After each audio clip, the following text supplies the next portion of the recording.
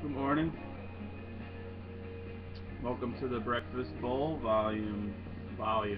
episode 3.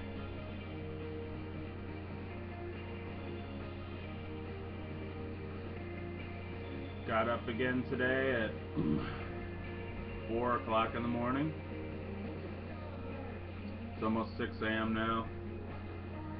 Have a full stomach of breakfast, so I'm feeling pretty good. Thought I'd throw a Breakfast Bowl episode up. My breakfast bowl is a quick draw in my Westminster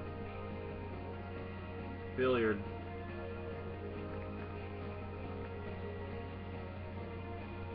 I think I don't see anybody talking about Edwards brand tobacco.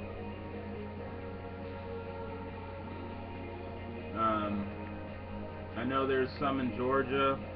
There's, I think, in California, San Diego, and of course Tampa, Florida. And nobody talks about their blended tobaccos ever. I'm wondering if they're any good, because it hasn't really been circulated at all that I know of. And they have a lot of different tobaccos. They have a lot. So I'll do my part to try to start circulating Edwards, because I'm curious as to what you guys think. This is their bestseller, Quick Draw. It's usually printed on there. I guess the printer stopped working that day. They hand wrote it.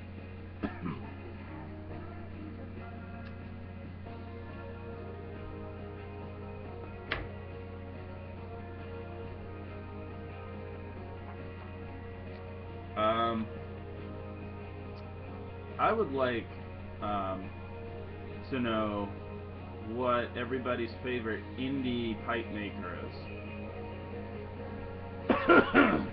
Damn.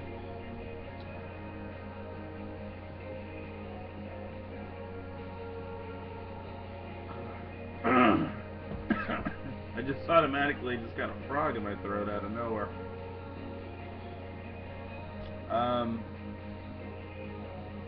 I know of Rick Black and Jake Hackert and Duran Pipes.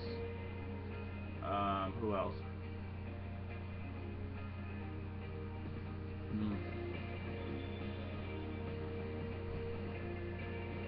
Snuff Begins.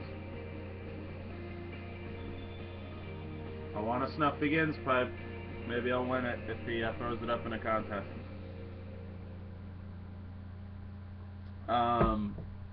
But I would like to know if there's other indie pipe makers I'm not aware of. I'd love to, because I'm interested in start collecting indie pipe maker pipes.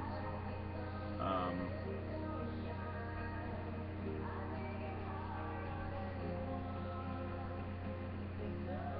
mean, Savinellis are great, Petersons are great. They're beautiful. They're pieces of art in their own right, but something about something that is more of a one of a kind, and somebody really I'm not trying to take away from the Petersons and the quality and the care that goes into making those, but I mean, let's get serious. They are a little more mass produced. They are a little more formulated. You know, they have the formula, and models are replicated. Whereas indie pipes, they're pretty much one of a kind. The idea of the moment for that particular maker, right then and there.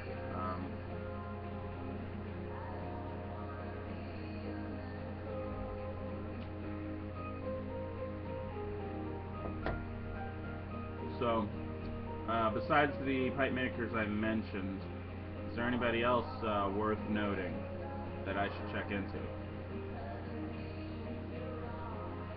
And I think Jake Hackert doesn't even make pipes anymore, or very rarely. Is that true? The other day, I don't know if you guys use this, but I use, when I brush my teeth, Probably since I was in my early 20s, I use a tongue scraper because I read that 80% of bad breath is on your tongue. So I've been using a tongue scraper since my early 20s, and I don't know if I ever noticed this before, or maybe I'm just a little paranoid now that I'm smoking pipes regularly. But 2 days ago, I scraped my tongue and there was a little blood, like just a little dot of blood, and then it went away. But I don't know if anybody else experienced that, or if it was because of the scraper. I don't remember ever seeing blood before.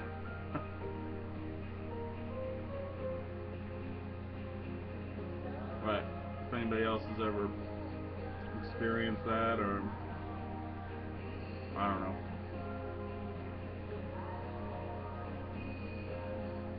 Went out to dinner 2 nights ago with my girlfriend, and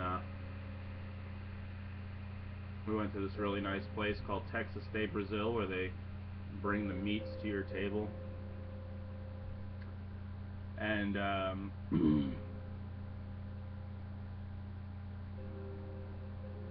it was really good. You know, they slice different meats and you grab it and put it on your plate. And they have a really nice buffet bar. I don't know if that's a chain that goes anywhere. I mean, it's it's not an indie restaurant. It's not a mom and pop. It's a big time, luxurious place. But we had a coupon. That's why we went. She signed up for. She always signs up for the newsletter. She always gets these coupons. It was a good deal, actually. I can't afford that shit on my own, like just on the regular. Although I noticed was a couple of things that were funny when I was in there. So I knew I was going to this place that was pretty expensive, and it's over near International Plaza, which is like the rich, area. And so I decided to dress up a little bit, and put on a collared shirt. I didn't go crazy, but nice boots, nice polo, whatever. And I'm sure I thought I was underdressed, right? And I go in there, and there's people in there in shorts, with hats on, the whole thing. And I'm like, I mean, and there were people in there with suits too, right? But then there were people in there with, like I said, shorts and hats at the table. And I was just thinking to myself, what happened to, I mean, is there any etiquette anymore for going out to a nice place?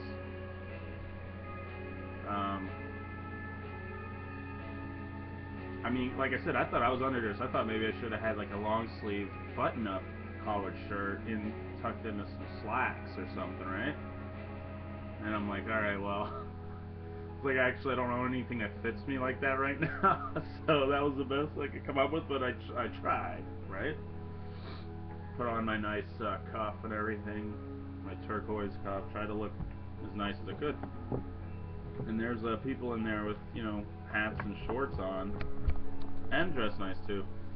And so I don't know. I just thought that I don't know.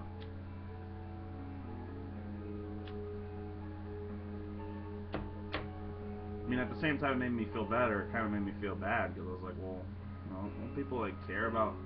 I mean, like, it had like a really nice host guy, the maitre d', and dressed up in a suit, and he kept coming to the table to make sure everything was good. Like, it was a nice place. Also, what was weird in that place, there was a couple that walked in, and they were seated, and pretty much immediately, the guy proposes to his girlfriend, and my girlfriend alerted me, like, look, he's proposing, and I look over.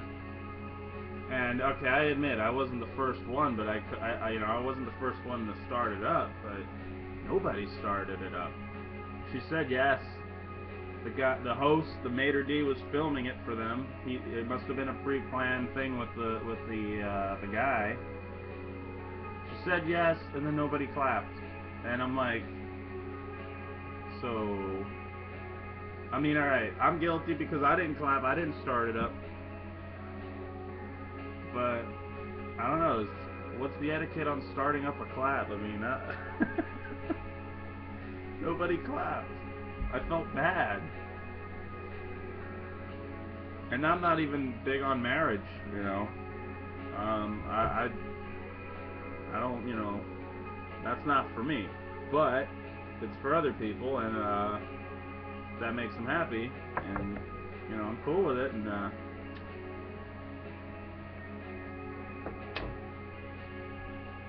don't know. It just seemed like two parts of humanity seemed very weird that day to me. On top of the fact of the normal everybody staring in their cell phones at the dinner table too, with the face glow.